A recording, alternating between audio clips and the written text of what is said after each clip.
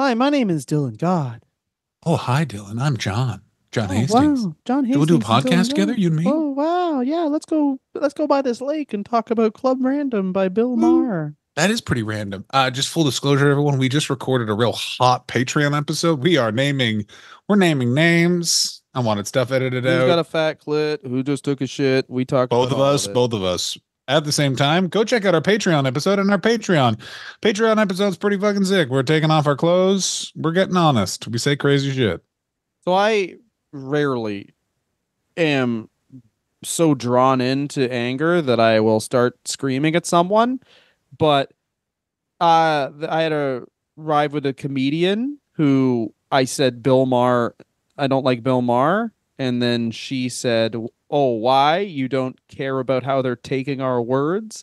And then I was driving on the highway and I was almost like, I guess my kid could be fatherless and I'll kill us both because this person shouldn't be on earth. But Bill Maher is one of the most visibly smug people Yeah, I've ever seen there in we my go. life. That's Like, right.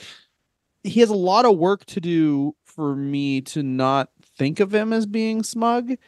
And he's another one. This guy went to Cornell University, which fills me with rage. He's very clearly just a rich dude who went to a good university. He starts doing stand up in 1979. And he's one of those guys where you really get angry where and there's people like this all over social media where they were just, and I mean we have no excuse for being those people, John, frankly.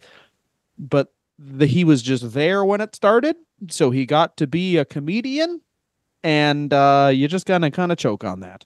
Yeah, no, it was a real piece of shit because it was, well, like this guy, he was in the same industry we were, just at the literal best time. Absolutely the best time. Bill Maher was a shovel salesman standing on a pile of gold at the very beginning of the gold rush. Mm-hmm. Like, Bill Maher got a late night show. Here is how Bill Maher got a late night show. Dylan, are you ready? David Letterman leaves NBC. Jay Leno takes over the Tonight Show. In the negotiations of David Letterman leaving NBC, ABC makes it known that they could do a late night show after Ted Koppel and their weird news night show, and they do data to figure out what that show could be. They need a show that is slightly different than stupid regular late night show, so it just stands out and can be better for a later format. They also need to keep an audience that's for a news show. They come up with the format of politically incorrect, or pardon me, they steal the show that's already on Comedy Central with Bill Maher called Politically Incorrect. It's the only time I've ever heard someone of like a network is like, a producer who's eating a plum. Could you just fuck over everyone that gave you any sort of success and then do this show for us over here? And he was like, huh, certainly can. And I know, by the way, I'm going well out of my way to defend corporate executives, but I hate Bill Maher. So I'm just for no reason being like, the executives at Comedy Central, Dylan, as you know, are just a basket of puppies with wetness behind their ears. So they are innocents in all of this. Yes, whoever you think might give you money, they are the right ones, John. Pardon me, not David, Bill Maher then goes on to host Politically Incorrect, which is him and four random celebrities talking about the politics of the day. It is one of the weirdest shows to ever watch because sometimes they have theme nights. My personal favorite one, WCW theme night, Medusa, Sting, Roddy Piper, and Bobby the Brain Heaton. And this is where Bill Maher's smugness does not work because Bill Maher does not know any. Bill Maher is used to being the funniest man around unfunny people. And as soon as he's around someone else who knows how to talk in Roddy Piper, it's like it's like he's moved planets and the gravitational pull is different because Roddy Piper literally just shouts over him and Bill Maher doesn't even know just shout back. It's one of the most embarrassing things ever because Roddy Piper is just like everyone's like, oh, he's defending his art as a wrestler. I'm like, no, he's not. Roddy Piper's a fucking entertainer, and he's gonna fucking whoop up the crowd and be the thing you remember. That's his actual job, motherfuckers. And Bill Maher doesn't know how to control it. There's so many politically incorrects are literally like one guy being like, and then it's okay to kill kids, right, Bill? Because I want to feel like God. And then Bill is just sort of like, I gotta be honest, I was not paying attention there. I was thinking about an Asian prostitute who's going to squeeze my dickhead in my office afterwards. He's yeah, I mean they make his bones because yeah, you're right. He does it on Comedy Central, and then kind of like the unwritten rule is if you're gonna be on HBO, you should push the boundaries. So how soon after He's nine not on 11? HBO. Hang on. Fuck your mother. He goes Comedy Central. And if you listen to our Nancy Grace episode, Bill Maher's another one of those things where it's like, it was early days Comedy Central where they were like, we can't get any of these comedians. They all have sitcoms. Oh, this guy's a real shithead and nobody likes him. But it's the early 90s. So literally everyone gets a development deal. We'll do a development deal. We're a cable network. So we actually have to put it on the air. That's politically incorrect. Politically incorrect goes to ABC. He's on ABC until just after 9/11, where he says, let me tell something to the It was effect. so that's what happened. He got kicked off ABC and went to HBO. Sorry. Yeah, he got kicked off ABC and he went to HBO. And like when he said, what he basically said was, the 9/11 terrorists were not cowards. It's like it takes a lot to fly planes into the towers, which is like, why does that need to be clarified in this moment, Bill? Like that's the thing that Bill Maher doesn't understand, where he's like, they tried to censor me. And it's like, no, motherfucker, a bunch of people had literally died that month in a thing called 9/11, and you are making a correct philosophical point about the description of participants in something like that. But this is not necessarily the time for nuance. Also, if you gave such a shit about the representation of the Middle East, why was in 2003 in the ramp up to the Iraq war, you just bring on people to be like, let me tell you why we're going to go to Iraq is because I want to drink the oil and I don't like them. And Bill would be like, I don't agree with that, but that's the best point I've ever heard ever about anything ever. Yeah, it's the kind of thing where he just wants to be a contrarian, but without any of the part where you actually help anybody. He's just I being a think he thinks contrarian. he's Yeah. he thinks he's Johnny Carson. He does a monologue for no reason at this point. He's a news show and he comes out and does a monologue. It would be like before 2020 they don't do a sketch. They should. They should. Barbara, what are you doing here? You're dead. Or am I?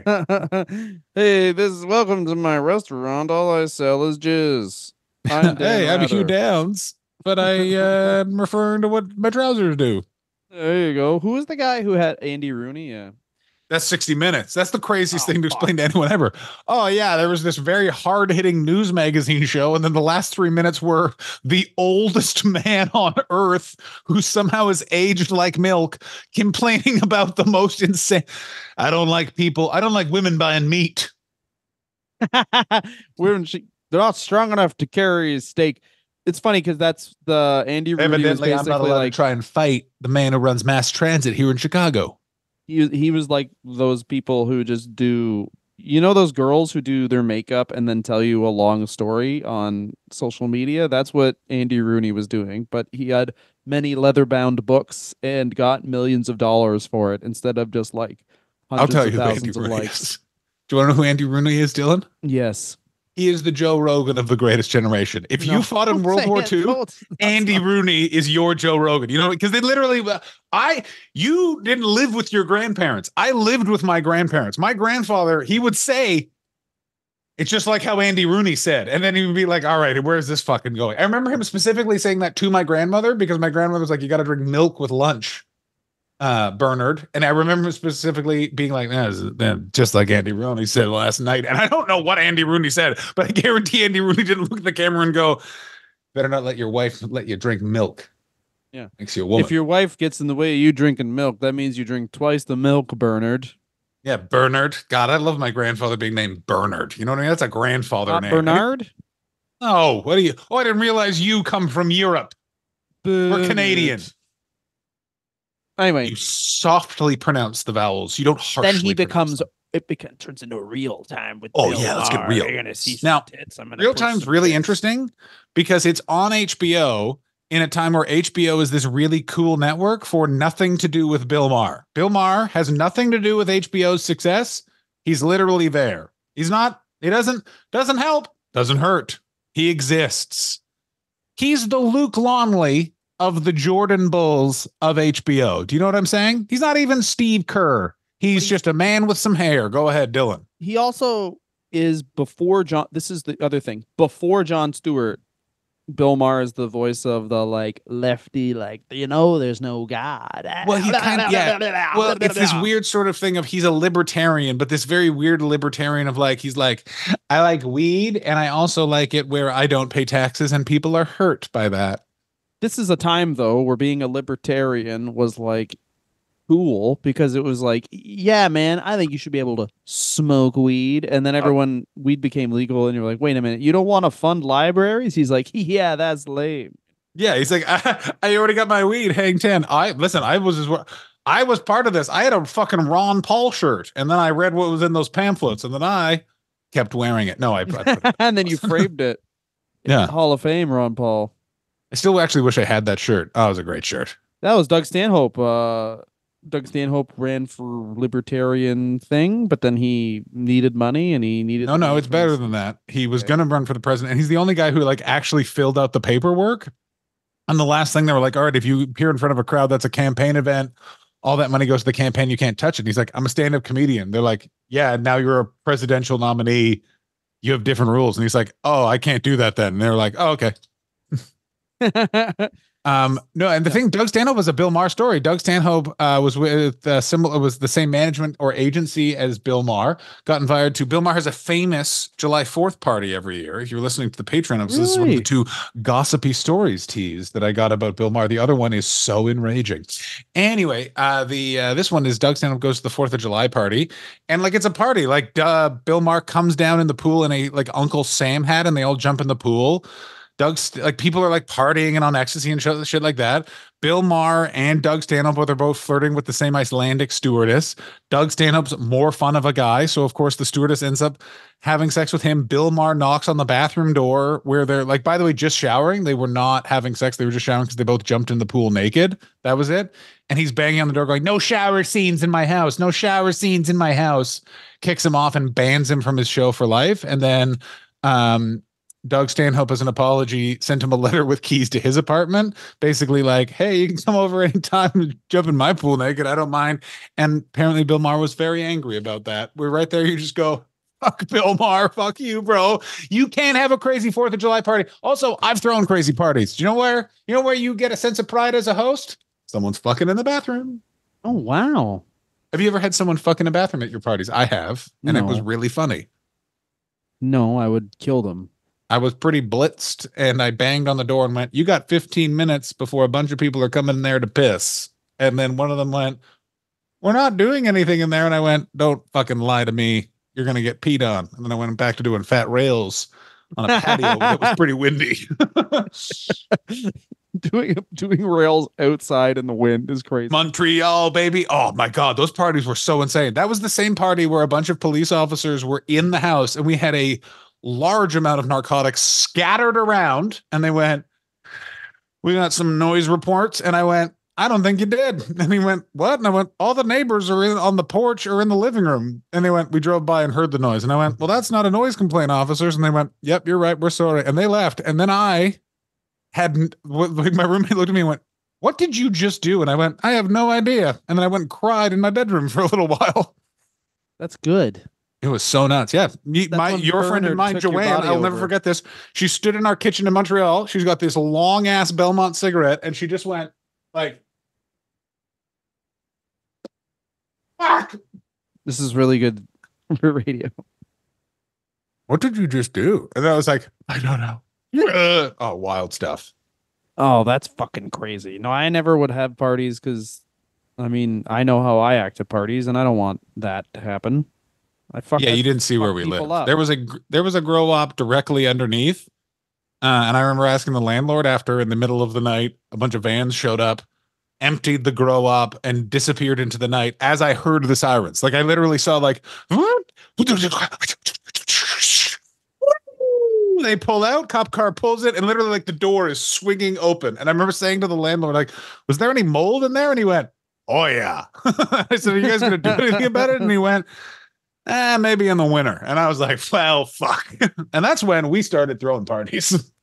That's fucking crazy. All right, so John, tell me more Killing. about Club Random and Bill Maher. Because here's what We're I not know at about Bill we're not Maher. at Club Random yet. I could tell you one more story. So Real Talk basically is just like where people go. It's the Obama years. No one's really paying attention. It's very boring. He keeps having PJ O'Rourke on, who's this guy who like is a Republican who wrote for the National Lampoon, and like he'll make funny old Joe, he's no friend of mine. Like he's like one of those guys who's like, "I wrote a little ditty about a little president I like to call Harry S. Truman. All right, hit it." Like those sort of guests.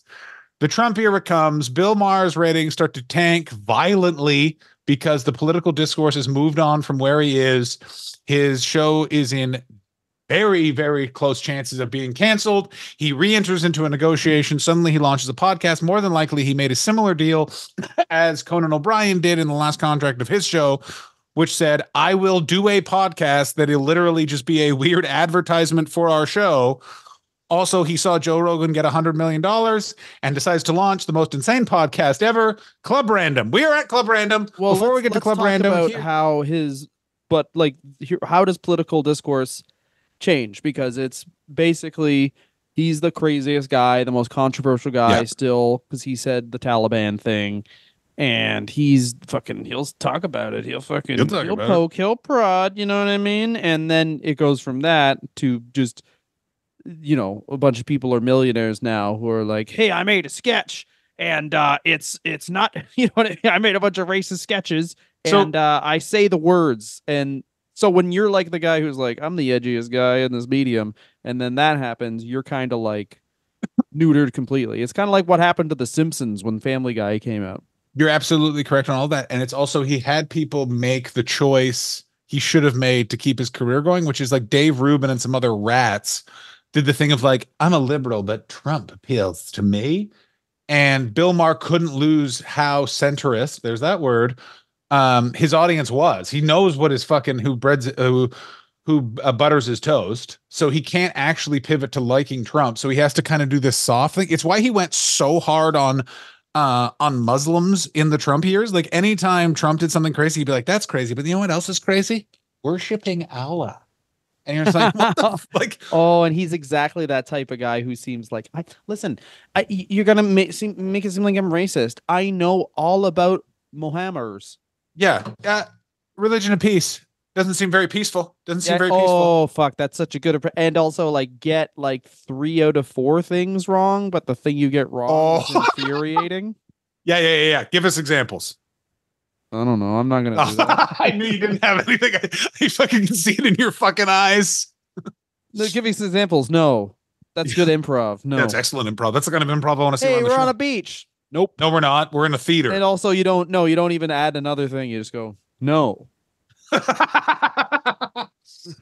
don't even give an alternate. I can picture the fucking 33-year-old with a weird creased head and a fucking Guy Smiley haircut just looking at you like, Dylan, that's not accepting your offer.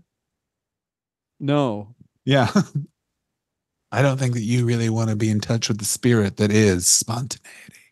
I would love to do improv with people who done comedy before, because they're just focusing on yes-anding. I'm like, oh, it's so good to be here at this pool, all these naked kids. And then they have to be like, yes. What the fuck did you say, dude? I mean, how much can we take it's an bad improv now. course? I was joking. Hey, let me ask you this. Can we make this as an internet prank? You and I, we join up. We can make this happen. One day of the Second City training course. I've been gone from Toronto long enough that we can get this to happen and that instructor will not recognize me. And I'm going to say this right now. I could destroy someone's day. All right, let's start up. Zip, zap, bop. Zip, bop. No, you got to do zap. Zip. No, it's you should definitely just join a First Thing Improv and try and tape it. Just troll it. Just 4chan it. Actually, where you are, it would just be a bunch of actors trying. That's the thing. No. I have to do it. You have to do it in. I've taken these improv classes in Toronto and all over the fucking Canada. No, you'd have to do it in like Niagara Falls. Or you'd have to do it in somewhere where it's no one. I got one word for you, motherfucker. What? Ottawa. Oh, that's a good one. There it is, right? That class. Just a bunch of government workers and Kid Chaos himself. Woo! All right. Anal. So it's the Club Random. What is Club Random about? We're not quite yet. So Joe Rogan gets the Spotify deal, and I guarantee this is the first time Bill Maher realizes that podcasts could be seen as more important than television in the eyes of the, I assume, Asian sex workers he specifically requests. Scared. Yeah, hi. Are you scared. from the Philippines? That doesn't no. count. You're gonna have to pretend to be. I'm Irish. You know what I'll want. Filipino. That's Spanish and Asian? No. I want just the Asian. And I want it to be fearful. I want you to be scared of how big it is. Say it's big and then small. I want them to be Asian. That way we can talk about my opinions On Push me Shanghai into a Shek, I like river him. and then suck me out of it. So here's the thing with it: is he launches Club Random, and it's the greatest thing ever. I love this. I love the direction podcasts have taken in the last year. No longer is it people that know anything. It is now people with drug and drink problems just conducting what they think are interviews, but are really not.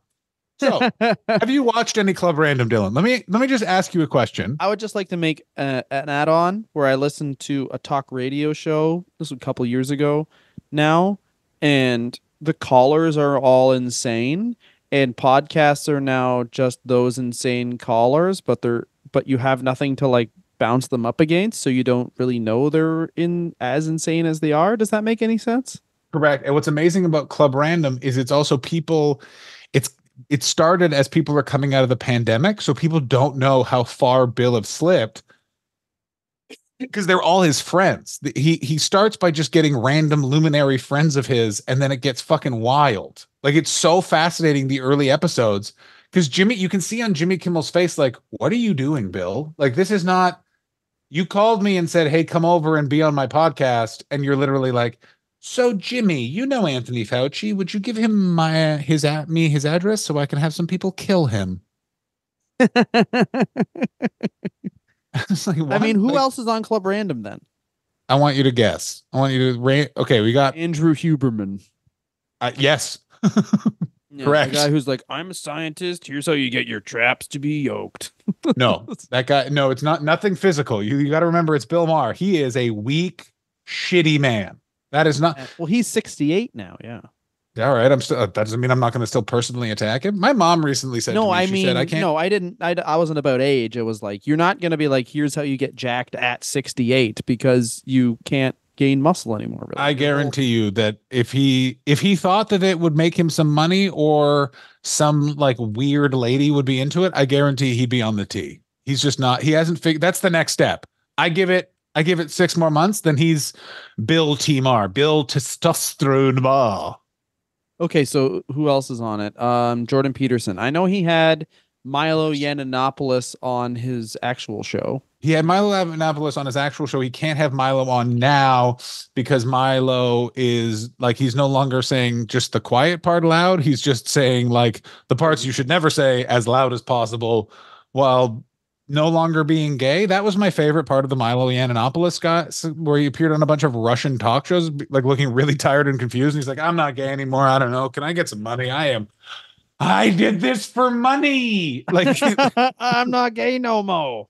And so basically, yeah, so he has Jordan Peterson on. That one's insane because clear. So here's the other thing that Jordan, all of the people that Bill Maher has on are fall into two camps. Either they are podcasters with an ideological goal in appearing near Bill Maher's audience, or they are Bill Maher's celebrity friends who have no idea what's about to happen. And he does nothing to assist either camp. First thing that happens that is mind-meltingly enjoyable for me.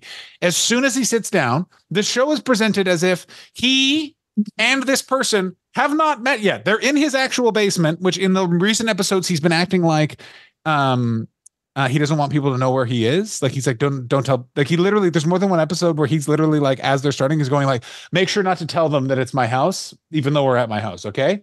Are we rolling? We are. Well, I'm not editing that out. Like you're just like, okay, well, you could have. That sounds like a text you could have sent, Bill. But it's also like the whole thing is he's old enough that he thinks, oh, a podcast, that's where you start talking. And you're like, sorry, we're just recording now. It's such a loose conversation. We didn't even realize. Yeah, I mean, no one's confusing it with being loose because, all right, Dylan, I'm going to ask you a question and then I'm going to do it, and then I want you to answer it. And I'm going to do what Bill Maher does when a guest is answering a question. So Dylan, did you walk your son outside today? No, I haven't yet. Because when he just crinkles and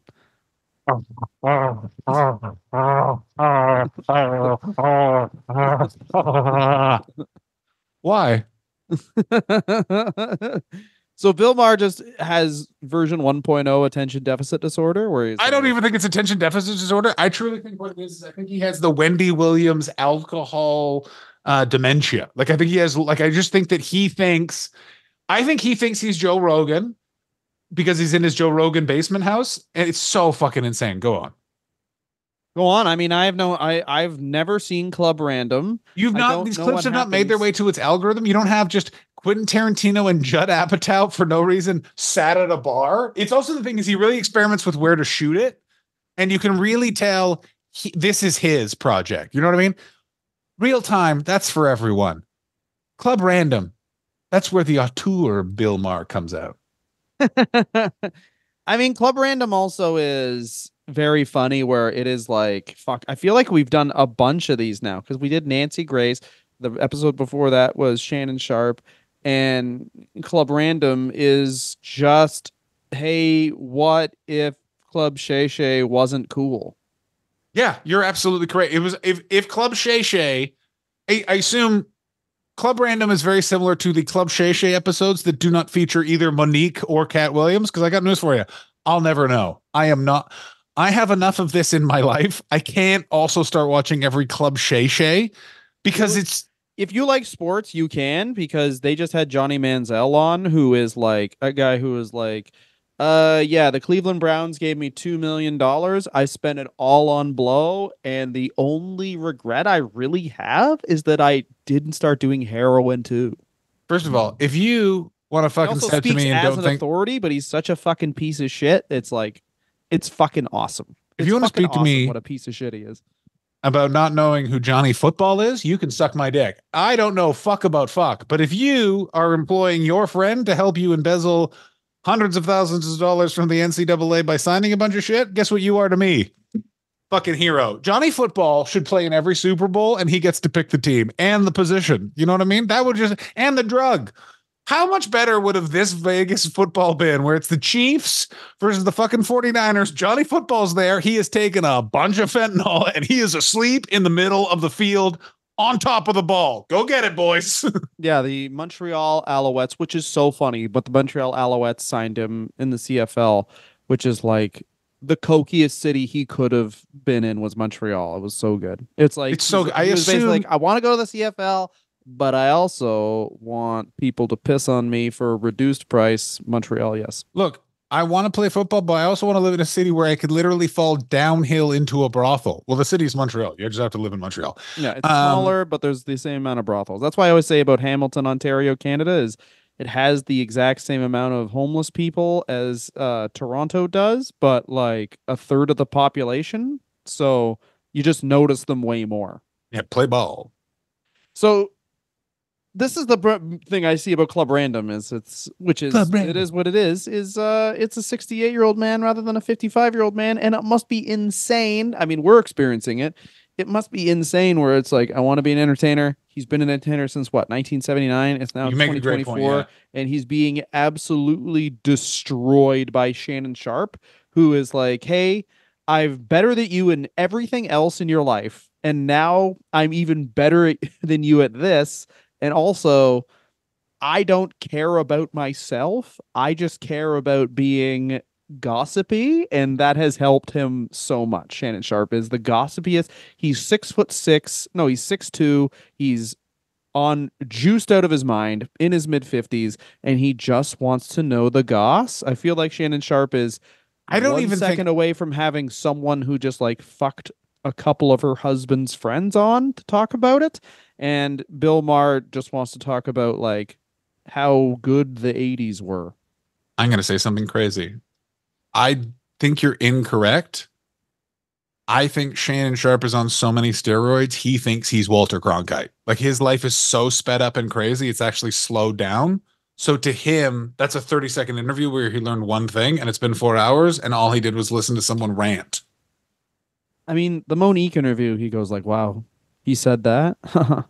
That sounds crazy and dumb. My favorite part is she's like says something wild about DL Hughley and he went, that doesn't sound like DL. That's like sounds like, and you can see that in his brain he wants to go, sounds like someone would make up. Don't do that, Shannon.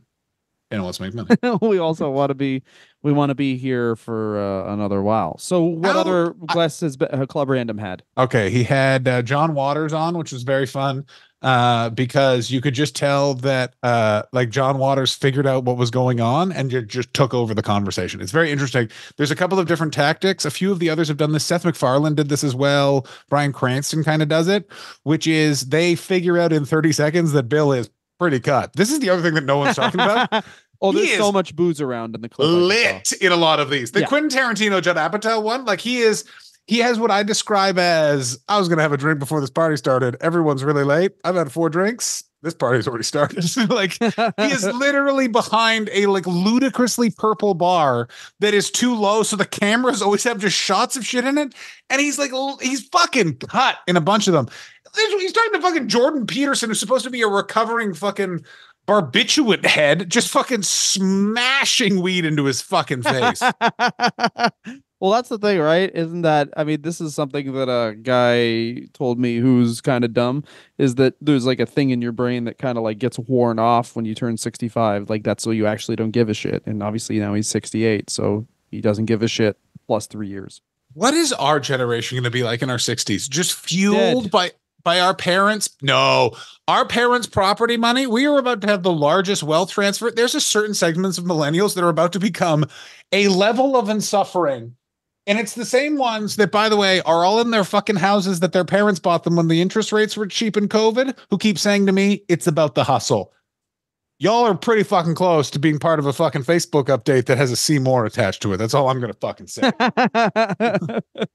Yeah, that's right. Where millennials go to really let it loose. Oh, Facebook. let's fly. I'm with you, man. We're bringing Facebook back. No, we got to do it, man. Facebook community groups. Let's mobilize an attack on another president.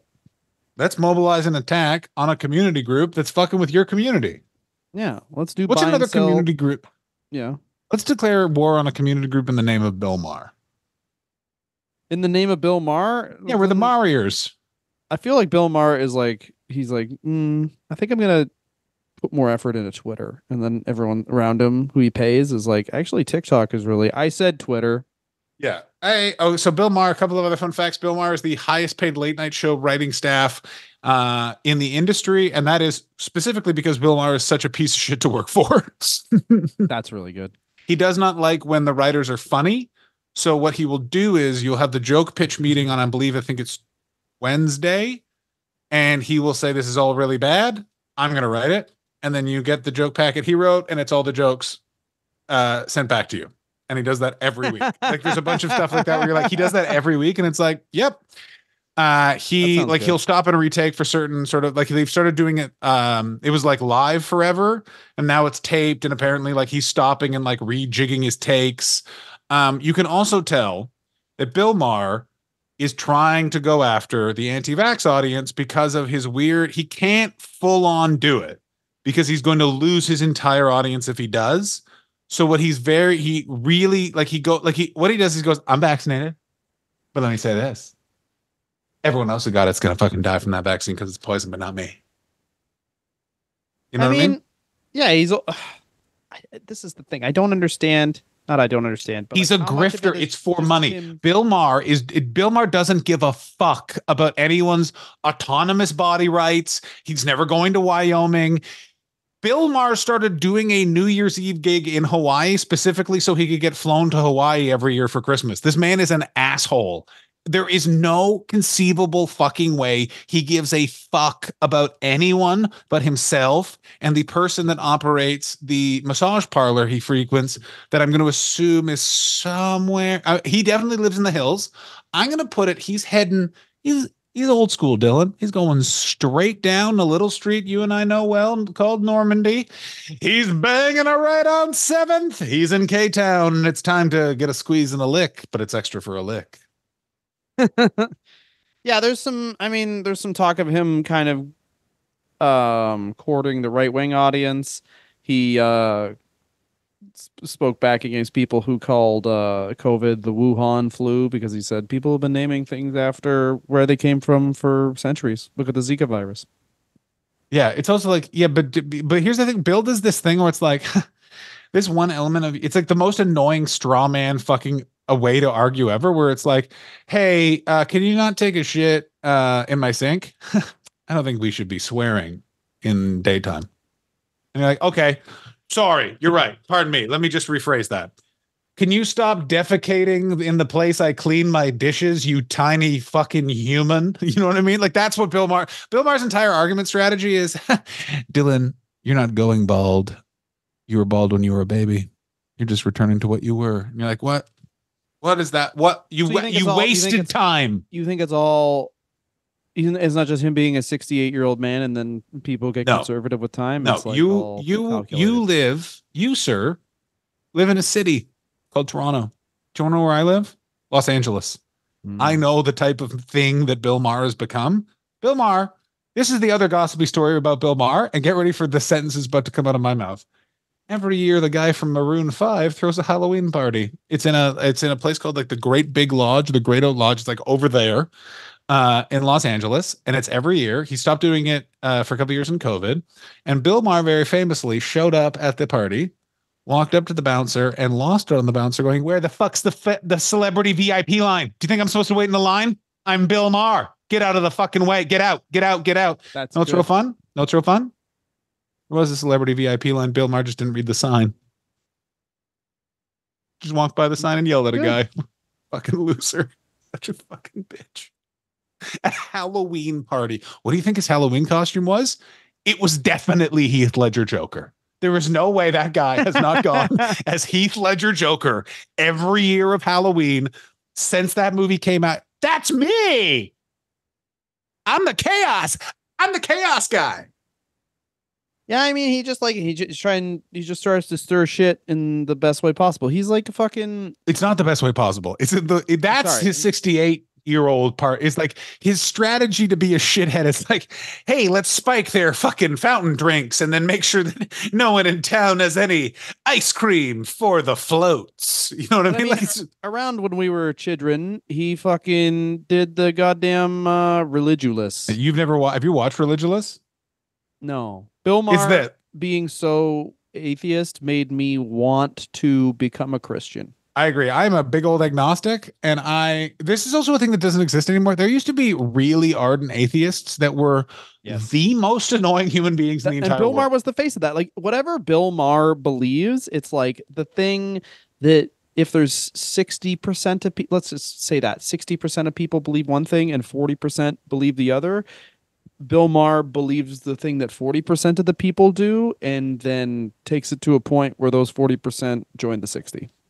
Yeah, he doesn't like. He's I hate like, this guy. I'm against the bombing of Hiroshima and Nagasaki because I wanted them to bomb the whole fucking country. And you're like, oh, Yeah, exactly. yeah, Okay, so like we took over Germany and Japan, but we could have used the camps still. yeah. I mean, I just think that Winston Churchill should have gone after India. You know what I'm saying? It was his all along. Terrifying. All right, John.